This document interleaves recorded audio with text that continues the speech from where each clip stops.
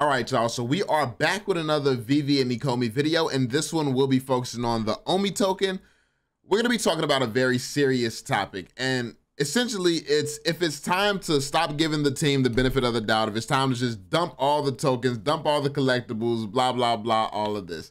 Because the conversation has just been roaring. It's been very big in the community. Obviously, the community is divided right now. You have the people who have this undying faith in the team. You have people who are questioning it. You have people like myself who's in the middle, and I don't actually care which one happens. I just don't want people to be hurt. On the side where the team continues to not communicate well, continues to make mistakes and all of this stuff, I don't want innocent people to constantly keep getting hurt.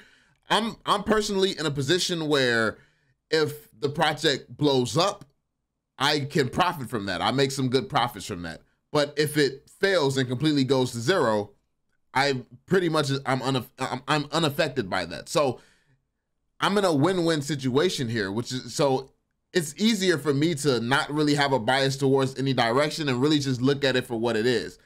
Realistically, I said it already, like VeVe, any competition that's attempted to do what VeVe is doing, any competition who has attempted it has closed down. They failed miserably. They have not been able to accomplish what VeVe has been able to accomplish.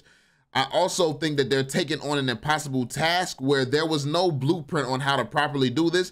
And then a blueprint can't even really be written because the regulations are not all set in stone. Regulations change on a monthly basis. Regulations is constantly changing. So you could be very, very sure and very positive on an idea today when it comes down to the token. And then by next month, some new regulation pops up and now that you have to scrap everything. But the problem that I have with the team is that instead of telling the community, yo, it doesn't make sense for us to sit here and come up with a whole plan within the next 3 months, that plan could have to be completely tossed based on regulations.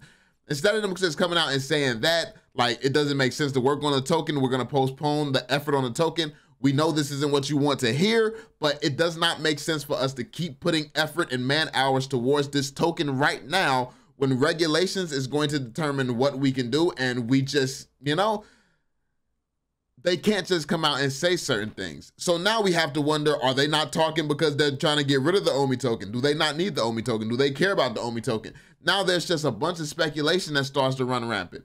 I believe in the project. I believe that if you believe in the project and you want to hold this token and you want to hold the collectibles, what someone says shouldn't actually matter to you. You have your own reasons, you have your convictions. As long as you're not putting yourself at risk, as long as you're not risking your own security and your family's security, nothing else really matters. Just mitigate your risk. Make sure that if you win, you can win big. If you lose, the hit that you take from losing is not going to be that bad. As long as you practice proper investing strategies and don't be greedy, you'll be fine. Like, I don't see people who make such a big deal, like who sit around complaining about this project all day. Guess what? They lost big. Or they're just egotistical guys who make money in other places and just like to harass the community because they get attention. Some people are attention whores. Other people are just overinvested and need to constantly overinvested and hurt. Like, a lot of people are hurt. A lot of people was expecting this to be their meal ticket and stuff like that. So now they're dedicated to this project in terms of haters, being haters now. But the one thing that is consistent, the one thing that you have to admit is this project gets people to be attached to it. And that's because it is a very valuable project. It does have some potential. The thing is, we don't know if it's going to actually live up to some of the things that they've promised, which that's not in itself a horrible thing, but at this point in time, we just don't know what this project is even going to become. So that's why when people was arguing about the interviewer talking about what is VeVe even going to be and stuff like that, that's a very good question. We don't know what it's going to be because that's determined by regulations. We don't even know what it can be. We don't even know what, we don't know the extent to what they, because not only is the OMI token something that they, the regulations is coming around, NFTs in and of themselves are also something that's going to be regulated, something that's being regulated. So they were talking about how the NFTs, those tokens as well, that there's things that they got to keep up with when it comes to those tokens also. So it's a lot of moving pieces with a project like this. And I think that when it comes down to actually having conviction in this project, you have to figure out if you're willing to stick it through and stand by the team and trust them. Now, that doesn't mean blindly sit here and go along with every single thing they say, every single thing they do. I've always been 100% for the team. I've been on this side of the team from the jump, but I am always going to speak on the negatives because it's the only thing that helps someone improve. Like, it's the only thing. I've been a terrible person at points in my life. I've been a person who was so self-absorbed, egotistical. I've been all types of shit. And if somebody's just talking trash to me, I never heard it. But when you take the time to actually hear the criticisms, think about all the stuff that people have said, like really analyze what's real, what's fake. Like, that's why at this point, when people are talking, when people are saying certain things, honestly, in the past, I would just lash out at people very egotistical. But nowadays, I see myself reading stuff and I realize, oh, this person has never even heard my perspective, yet they're disagreeing with it. Not worth me talking to. That person don't know my perspective at all. This ain't worth my response. It's like you see things completely different as you grow and as you decide to look at things differently. As you mature when it comes down to your investing habits, the way that you approach things. Because at the end of the day, you can tell who's over leveraged. You can tell who's too wrapped up in the project, who's too dependent on the project. Like, it doesn't even matter somebody's net worth either. Like, it doesn't matter. Like, I know I was mean about it. I was an asshole about it at one point, but come on, my guy, like certain people who only talk positive about the project are tied up in lawsuits about it. Like, I mean, you know somebody, if you're in a lawsuit about a project because of, you know, like you spent too much on it or you didn't feel like you got the value for your money or whatever, like, come on now. You've gone super hard and jumped in deep with this project. And there's a lot of uncertainty surrounding that. You should never invest more than you're willing to lose. You should never over-invest. It doesn't matter how much of a sure thing you think something is. And a lot of people jumped into this project over-investing.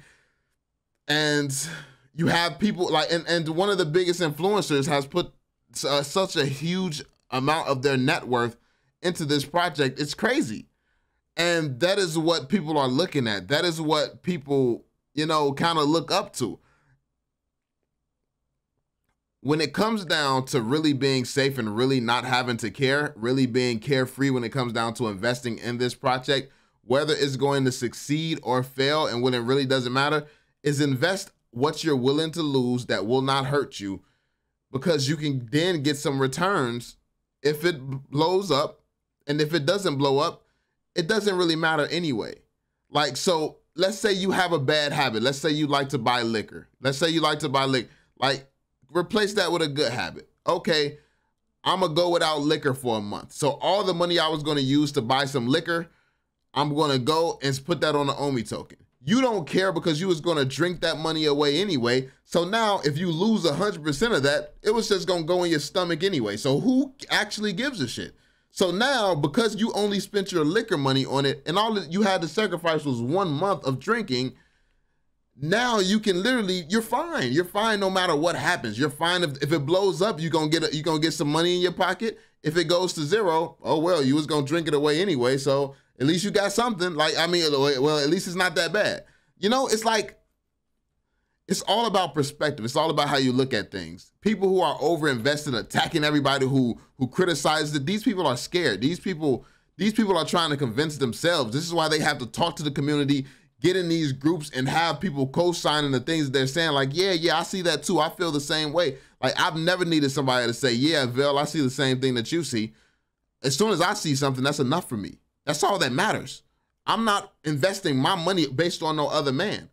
At the point where another man is putting some money in my pocket for me to invest, okay, your input now matters to me. What's up? What we doing? Like, you helped me out, so what we doing?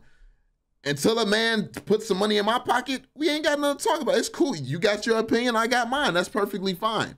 But I don't need to be co-signed by nobody because I'm the one taking this risk. That means if I'm too stupid to understand something, then I'm not jumping into it. It ain't got nothing to do with your level of understanding. If I don't understand how I'm gonna get my money out, it's a dumb investment for me. So you have to understand what works for you. You can't be moving based off of other people. Don't sit here and dump the token. Don't sit here and buy the token off of what someone else does. I'm not a financial advisor, but don't sit here and follow and listen to other people. You have to do what's best for you and your family, because you're the only one who cares about you and your family. You're the only one who's going to look out for y'all, man. So yeah, I just wanted to talk a little bit about the OMI token. I do believe that there's value in it. I do believe that it's going to be used.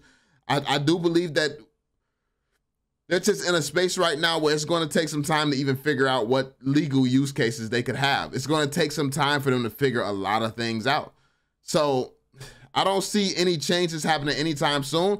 And what's going to happen is you're going to be brought down. You're going to be, your spirits are going to be, you know, tested by people who's going to compare the OMI token to other projects. Not like, because people only spin a narrative that they want to spin. So we can talk about how it's not on any exchange, which something should have been said about why it's not on any exchange. Like that is what makes this project look sketch. Why has nothing been said about that? Why is nothing being talked about when it comes down to that?